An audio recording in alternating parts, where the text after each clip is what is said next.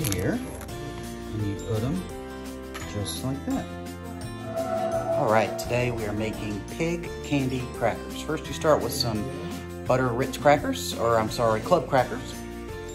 Then we use brown sugar.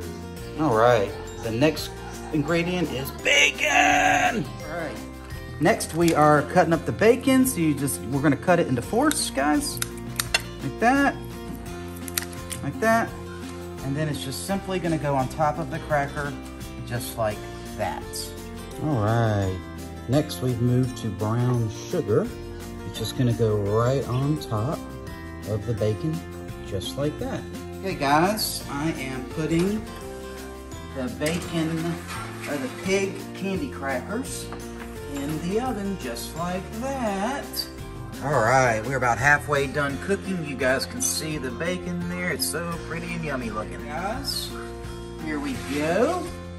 Look at that. There's your pig candy crackers. All right. All right, there is the finished product, everybody. Look at this, really. It looks so freaking good. I'm getting one myself. Very good.